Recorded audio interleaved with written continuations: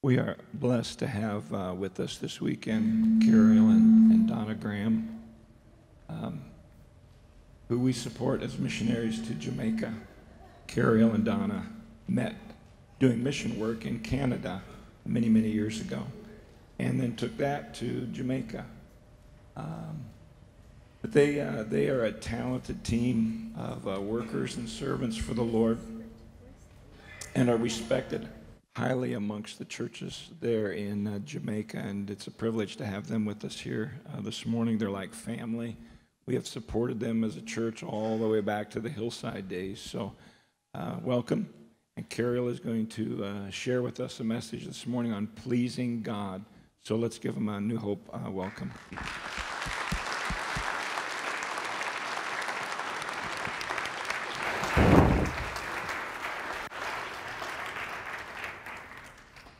Good morning, church.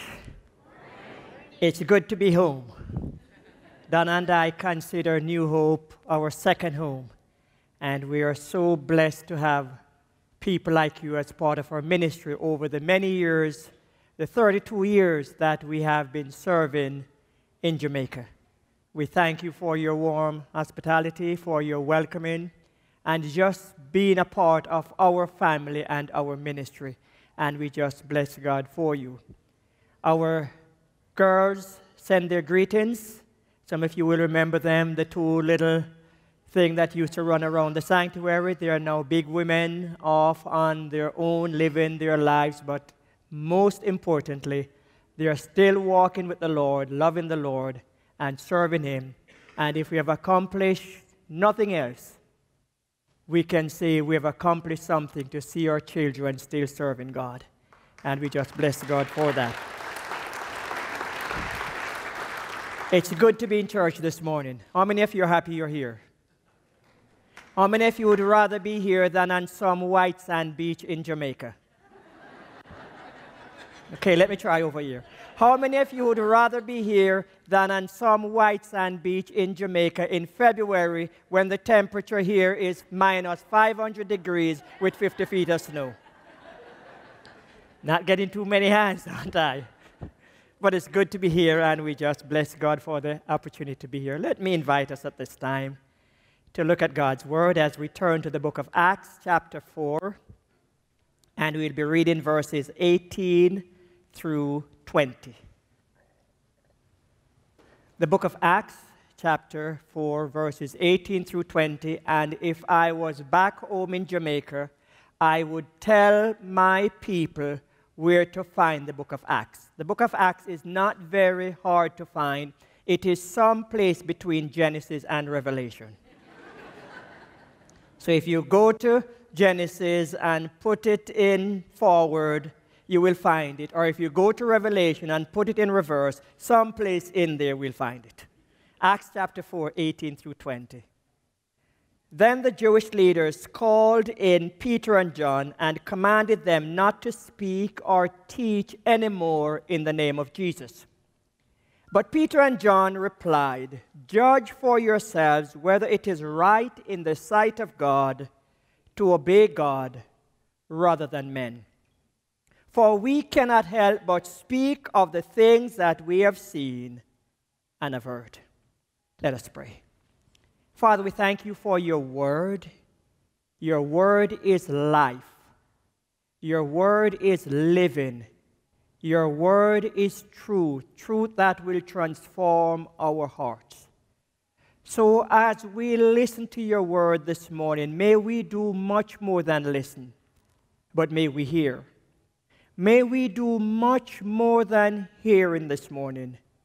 May we obey. And we ask now that you will bless your words unto our hearts and use it to transform our lives so that we can go out and transform this world for you. In Jesus' name, amen. From the verse that I've read to you this morning, I'd like to share a message entitled, Pleasing God. Pleasing God. Life is full of choices. And every single day of our life, we have to make some choices. Some of these choices are simple. For example, this morning when I woke up, I decided that I will make a simple choice. And my simple choice was this. I am now in the middle of winter, so I am going to dress like it. For you, this might not be winter weather, but for me, this is middle of winter. So if you notice, I dress a little bit different from you. This is winter for me. Anything below 90 degrees is winter. Full of choices. Simple things like how to dress. Simple thing as what am I going to put in my coffee? I can put that fake stuff called sweet and low, or I can put the good old Jamaican cane sugar that your heart will thank you for later. Full of choices. Some of these choices, like I say, are simple. But some choices are more complex and carry lasting consequences. The most important choice that you and I will ever have to make is the choice of who will I please? Who will I live my life to please? And every single day that we get out of bed, that our feet hit the floor, we have to make that choice. Am I going to please God, or am I going to please men? In the verses that was read this morning, Acts chapter 4, verses 18 through 20, Peter and John, they had to make choice. And the choice that they had to make was, am I going to please God, or am I going to please the Jewish leaders?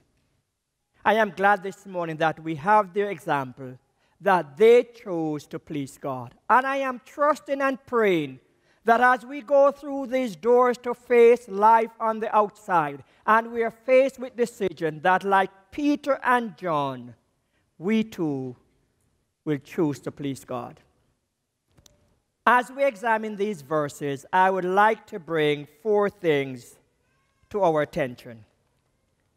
First of which is, pleasing God is not a mystery. There are many mysteries in life, but pleasing God is not one of them. There is a meat called spam, and spam is a mystery meat. Is it pork? Is it chicken? Is it beef? One thing we know, it tastes like chicken. And since it tastes like chicken, I'm going to cut out the middleman and I'm just going to eat chicken, not spam. There are some things in life that are mysteries. Pleasing God is not one of them. There are some things in life that are mystery. One of them is the road atlas. If you are a man, you know that the atlas is a mystery. Why would somebody come up with a road atlas? If we're traveling from here, Marshalltown, and we're going to Denver, Colorado, we don't need an atlas. We know where we're going. If we end up in St. Louis, ladies, if we end up in St. Louis as men, we are not lost. Men never get lost. So if you have accused your husband of getting lost in the past, when you go home this afternoon, please apologize to him. He was not lost. When we get in the car and we are going to Denver from Marshalltown and we are in St. Louis, we are only taking the scenic route. And for your purpose, we are only going sightseeing. And if we happen to be in St. Louis and we drive by the same McDonald's 10 times, we are not lost. We are just recalculating the route. We are not lost. Men don't get lost. There are some things in life that are mysteries. Pleasing God is not one of them. You will notice, ladies, because we are not into mystery, that there are certain things that we don't like. So you're not going to find too many men in the room who Murder on the Orient Express is their favorite movie. Not too many of us. Our favorite movie is Indiana Jones' Temple of Doom. So you notice in that movie there's a scene, and the guy gets out his machete, and when Indiana faced this guy in the street, and the guy was going all kind of stuff with his mystery, we saw the mystery. We just pulled out a revolver and bang, mystery over. We don't like mysteries. That's why we like football. There is no mystery in football. Get that thing, knock everybody out of the way, and get to the other side. Come back and repeat it. Do it for 3.5 hours and knock our brains out. No mystery to it. We like football. Many things in life are mystery. But God's word and pleasing God is no mystery. You pick up the Bible and you may say the Bible is hard to understand. Yes, there are some things in the Bible, the book of Daniel and the book of Revelation, those may be a little bit challenging to understand, but the things that we need to please God, they are not hard to understand. And when we get the Word of God, if we read it, and when it says forgiveness pleases God, all we have to do is forgive. It will tell us that loving each other please God, all we need to do is love each other. It will tell us that walking in holiness and righteousness and truth please God, all we need to do is walk in holiness and righteousness and truth. There is no mystery to the things that please God. Micah chapter 6 verse 8 says, He has shown us, O man, what is good and what the Lord requires of us.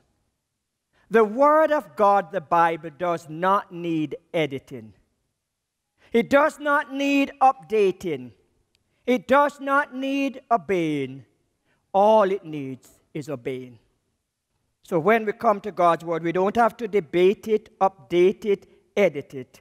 We just need to obey it. And let me say this. It is not what the majority thinks.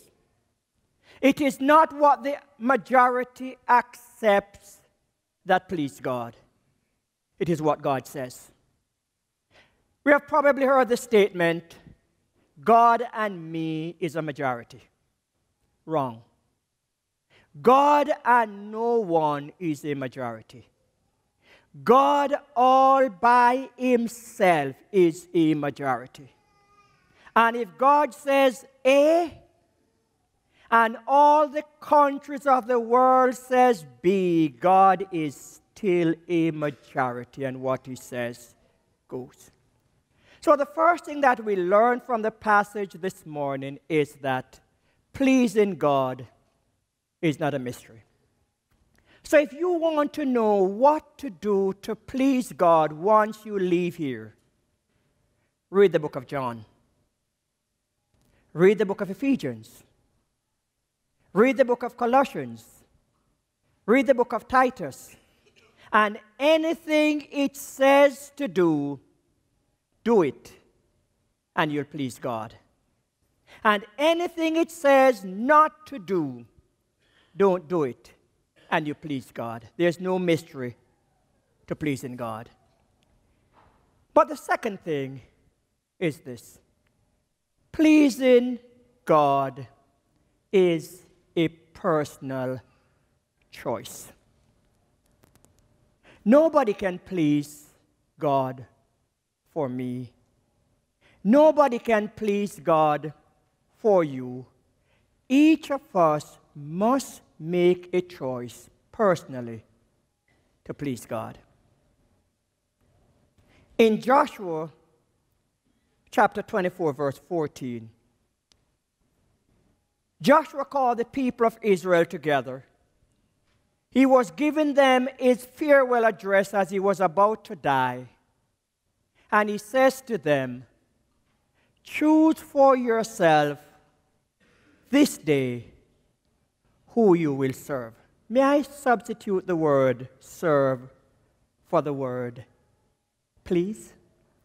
Choose for yourself this day who you will please. Pleasing God is a personal choice.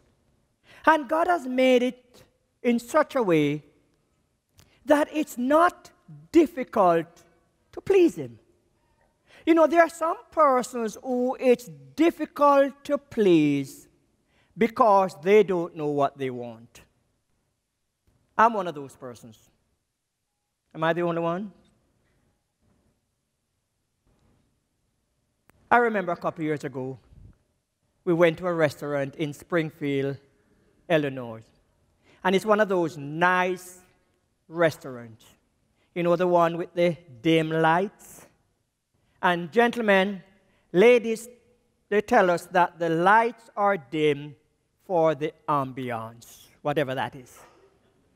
As far as I am concerned, the lights are dim so you can't see the minuscule portion on your plate.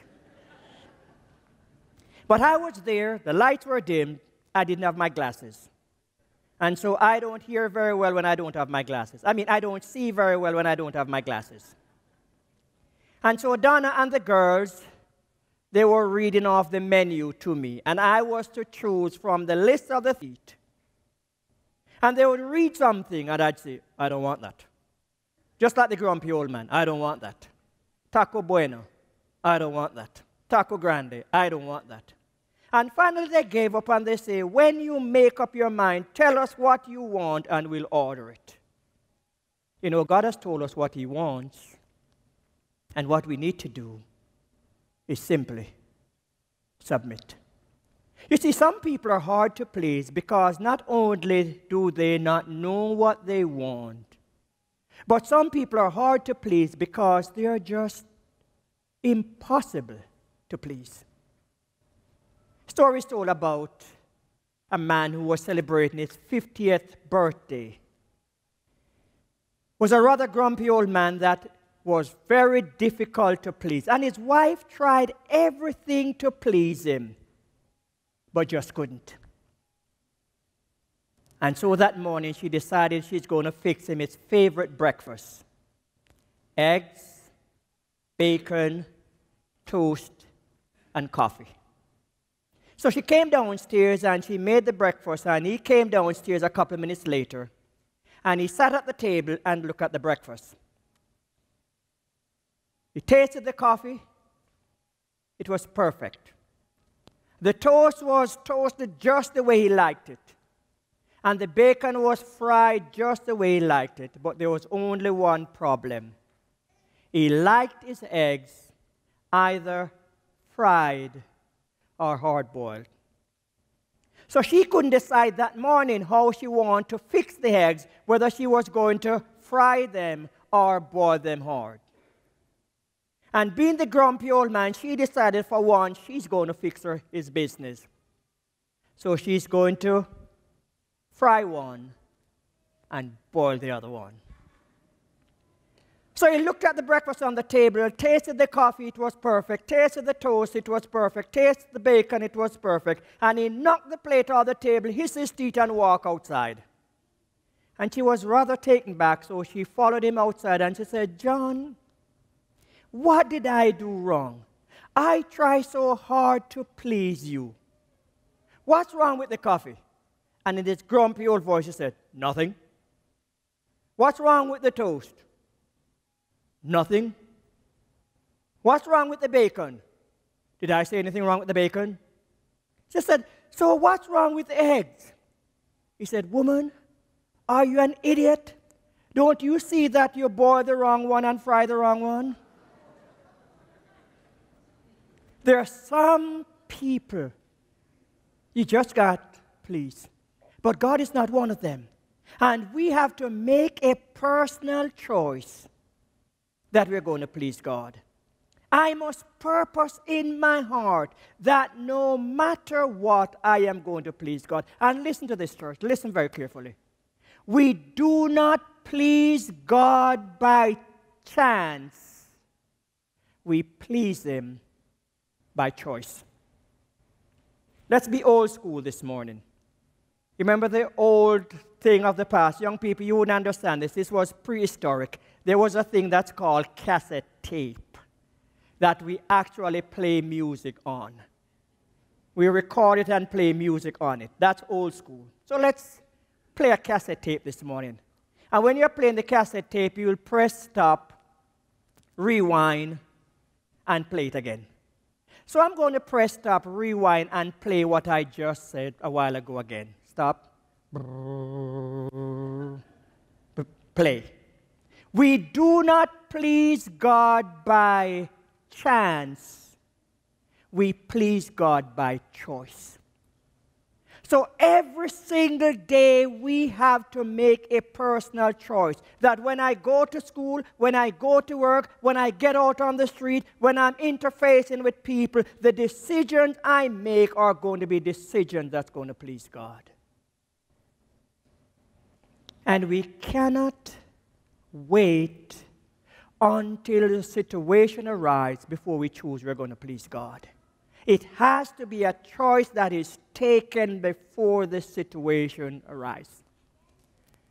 In my church in Jamaica, when you go to apply for a job, one of the things that they always ask for is for a recommendation from your pastor. And several persons would come to me and ask me for recommendations. And when they go for the interview, the persons interviewing them always ask, is there anything that I need to know about you that will help me to decide whether or not I should give you the job? And so I always prep the people who are going for the job what to say. I would say to them, if you go for an interview and somebody asks you, is there anything I need to know about you to help me make the decision whether or not to give you the job? I always say two things you should say to them. One, because I am a Christian, I will not lie to you, and I will not lie for you. So therefore then, when you go to work, and Kerry being your boss, and when Kerry owes some money to his supplier, and when the supplier calls to get his money, and Kerry's in the office next door, and tell you to tell them that he's not here, you say this, Kerry said to tell you he's not here. Not going to be very happy. I will not lie to you, and I will not lie for you. Secondly, tell them, I will not steal from you, and I will not steal for you. And if they don't give you the job, you didn't need that crummy old job to begin with. God will provide something else. We have to decide in advance, before situations arise, whether or not we will please God. Brothers and sisters, pleasing God should not be something we do occasionally, once in a while. We have to make pleasing God a way of life. This is the way I am going to live. Peter and John made pleasing God a way of life. So when they were challenged by the establishment, when they were challenged by the religious leaders, it was their way of life to say, I am going to please God. The people of the world, non-Christian that is, have chosen not to please God. Their motto is, you're not the boss of me, so you're not going to tell me what to do. And since the world has chosen not to please God, as believers, we cannot conform to the patterns of this world. Hear the word of the Lord in Romans chapter 12, verses 1 and 2. I beseech you, therefore, brethren, by the mercies of God, that you present your bodies a living sacrifice, holy and acceptable to God, which is your reasonable service. And do not conform any longer to the patterns of this world, but be transformed by the renewing of your mind, so that you may be able to test and approve that perfect will of God. Because the world has chosen not to please God, the Apostle Paul says to us in 2 Corinthians chapter 6, verse 17, "Come out from among them, be separated, and touch not the unclean things."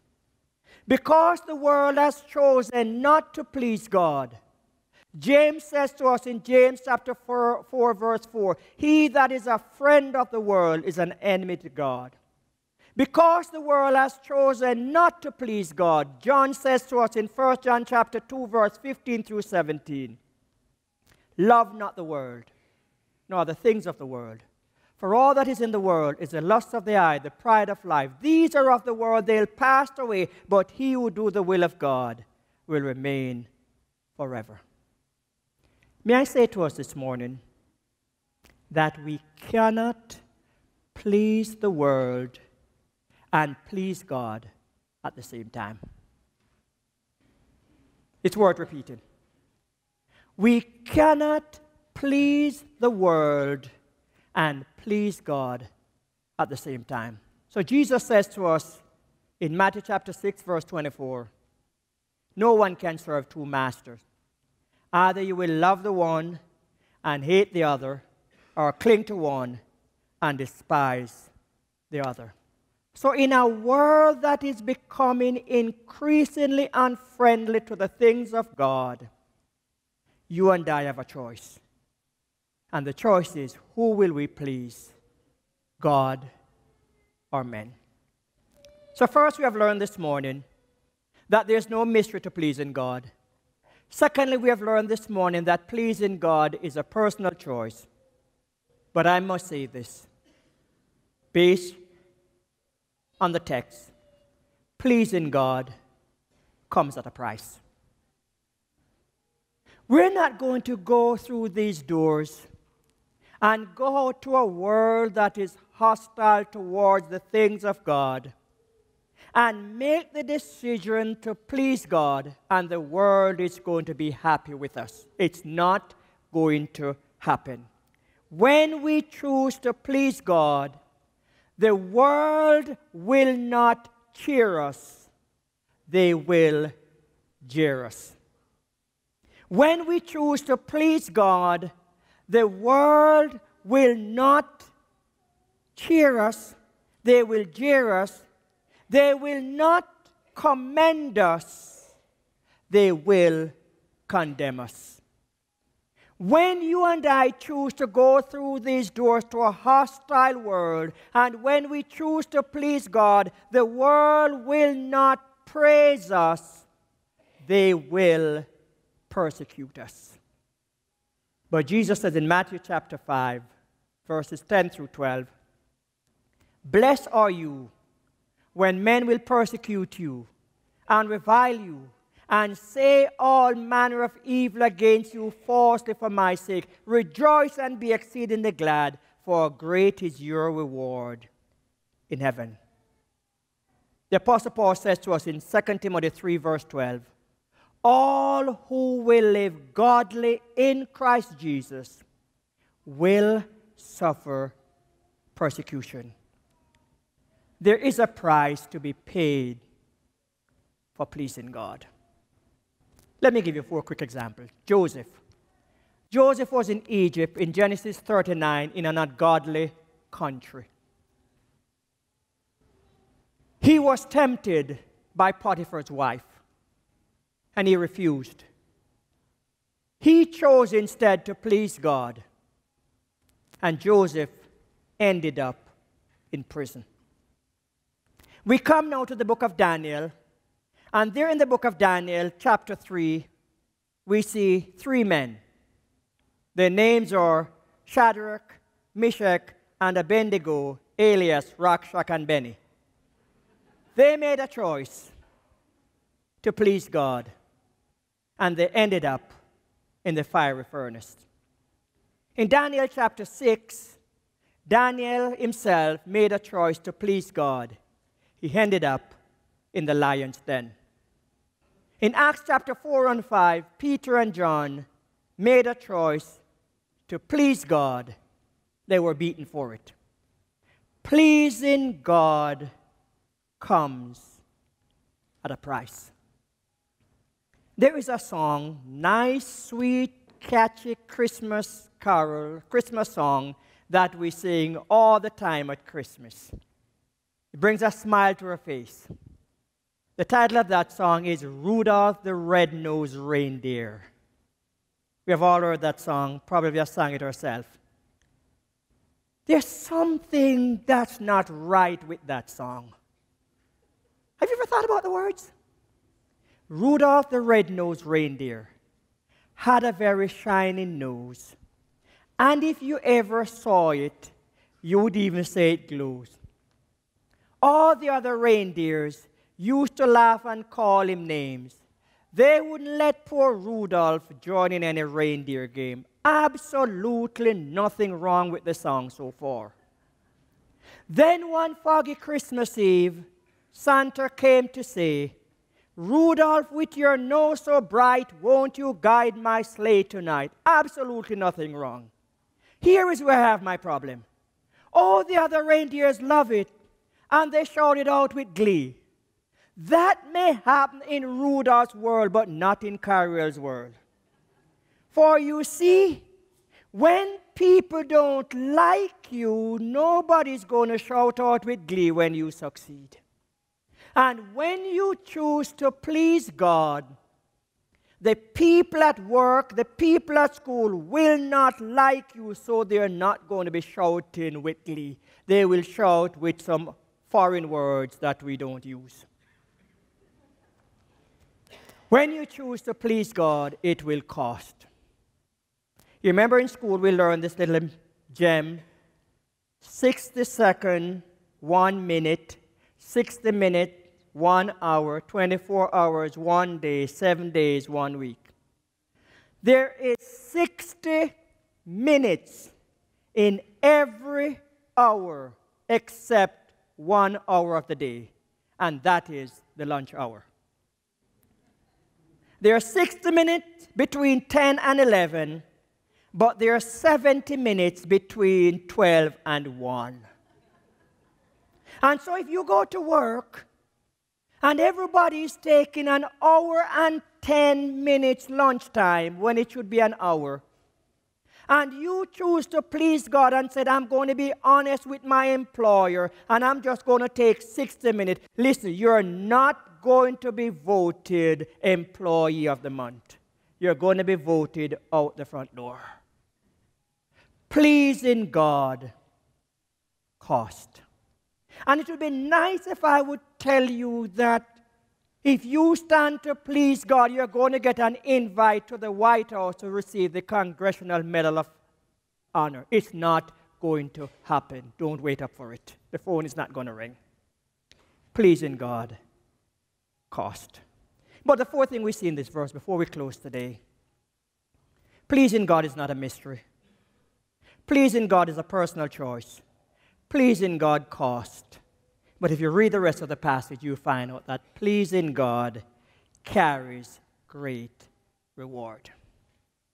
Pleasing God carries great reward both in this life and in the life to come. There has never been a person who lived their life to please God and God abandoned them. When we go back to the examples that were mentioned and we read about Joseph in Genesis chapter 39, the Bible said, and the Lord was with him. When we go back and read about Shadrach, Meshach, and Abednego in Daniel chapter 3, the Bible said there was a fourth man in the fire who looks like the Son of God. When we read about Daniel in Daniel chapter 6 in the lion's den, and when Nebuchadnezzar came and called out in the morning, Daniel said, the Lord has sent his angel to protect me. God will not abandon you. You're not going to please God, and then God is going to say, what fine mess you get yourself into. You've got to get yourself out of here. No. He says, never will I leave you nor forsake you. Hebrews chapter 13. He says in Matthew chapter 28, verse 20, lo, I am with you always to the end of the earth. He says to us in Isaiah chapter 43, when you pass through the waters, you will not burn. When you pass through the fire, when you pass through the waters, you will not drown. When you pass through the fire, you will not burn, because I, the Holy One of Israel, is with you. When you please God, you can be assured of His protection. When you please God, you can be assured of His provision. When you please God, you can be assured of His presence. When you please God, you can be assured of His peace. When you please God, His presence is with you, His peace is with you, His power is with you, His protection is with you, His provision is with you. There is a reward for pleasing God. So Jesus said, blessed are ye when men revile you and say all kinds of things about you. Rejoice and be exceedingly glad, for great is your reward in heaven. May I close by saying this? I would rather please God and displease men than please men and displease God. For you see, when you please men, you incur the wrath of God. When you please God, you incur the wrath of men. And I don't know about you. I would rather incur the wrath of men than the wrath of God. You know, this is a very difficult sermon to live.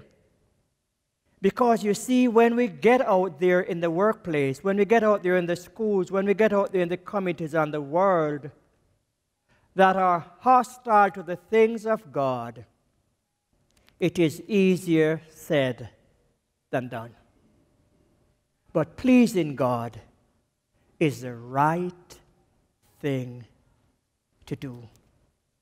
In Jamaica, in the United States, all over the world, there are more and more laws that are being made to challenge us, the people of faith, as to our walk with the Lord. And I trust that no matter how many man-made laws are made, that the laws of God in our lives will always take precedent over the laws of men. Peter and John says, choose whether it is right in the sight of God to please God or men. It is always right to please God no matter what. Joshua says, choose you this day who you will please, if I may use the word please instead of serve. As for me and my house, we will please the Lord. I trust this morning that all of us can join with Joshua and says, as for me, I will please the Lord. You know, the greatest pleasure that you can give to the Lord this morning is not your money. The greatest pleasure that anyone can give to the Lord this morning is not like Donna and I to go to Jamaica or Africa or any foreign country as a missionary. The greatest pleasure that you can give to the Lord this morning is, if you are not a Christian, to surrender your life to the Lordship of Jesus Christ. Nothing brings a greater joy and a greater pleasure to heaven than a life surrendered to the Lordship of Jesus. If you're here this morning and you're not a Christian, we're going to sing a closing song, and during that song, we'd like to give you the chance to step forward and to make a commitment to surrender your life to Jesus Christ. Maybe you're here this morning and you once walked with the Lord, but you have gone back to the world. What greater joy than you can give to the Lord than to come and renew your fellowship with Jesus Christ? Or maybe you're here this morning, you've been worshiping at this great church for a while, and you're looking for a church home. What greater joy than to be a part of this fellowship?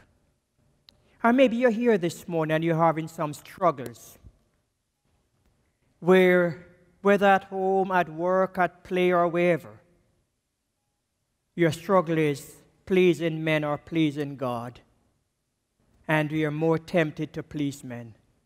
We would like to pray with you this morning that the Holy Spirit will empower you, that as you go back to face this situation this week, that you'll make the decision to please God. So we're going to pray and ask the Lord to help us to make whatever decision we need to make. And then we're going to sing our closing song. And we'd love for you to come and make that decision public. The elders are going to be standing down here. They'd love to pray with you to find out whatever decision you make. And we don't want to do this to embarrass anybody. We just want to be a loving church that help you with whatever decision you make. So if you would come as we sing, then they will meet you down here, they'll love you, they pray with you, and they'll just help you to get over whatever struggle you may have this morning. Let's pray this morning. Lord, we thank you for your word. Thank you for these wonderful people from all different backgrounds who came out to worship you this morning. Holy Spirit, I pray your blessing upon each lives here this morning. And we know that as we go back out to a world that is unfriendly to the things of God, that we have some tough choices to make. And every day we are challenged as to who will please. Will I please God or will I please men? Help us, Lord, that when those situations arise, that we will choose like Peter and John to please you. Lord, I want to pray for that man, that woman, that boy or that girl who have not yet said yes to Jesus. May this be the day that they do so. For those who are struggling with different issues, Lord, may this be the day that they receive victory. And Lord, we thank you for your love for us. Thank you for your grace. Thank you for your mercy and your forgiveness. And we commit our lives to go forth from here, to live lives to please you. We pray this in Jesus' name. Amen.